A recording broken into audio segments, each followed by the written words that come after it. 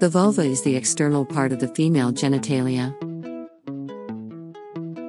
It includes several structures that collectively form the external genitalia.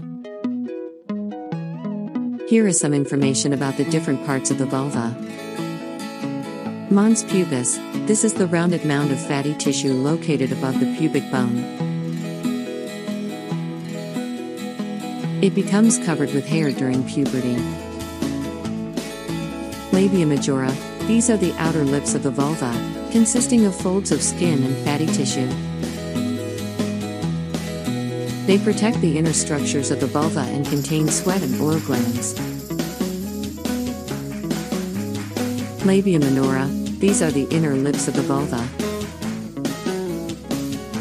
They are thinner and more delicate than the labia majora and can vary in size and shape among individuals. Clitoris, the clitoris is a small, highly sensitive organ located at the top of the vulva, where the labia minora meet. It contains a network of nerve endings and is a key source of sexual pleasure.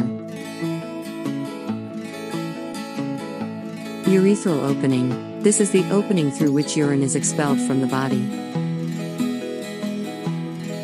It is located below the clitoris and above the vaginal opening.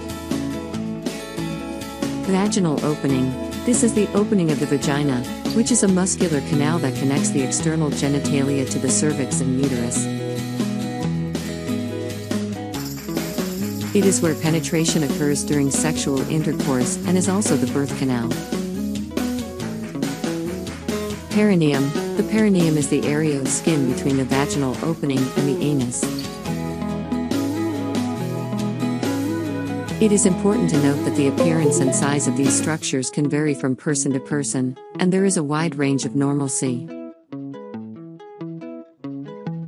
If you have any specific concerns or questions about the vulva or female reproductive anatomy,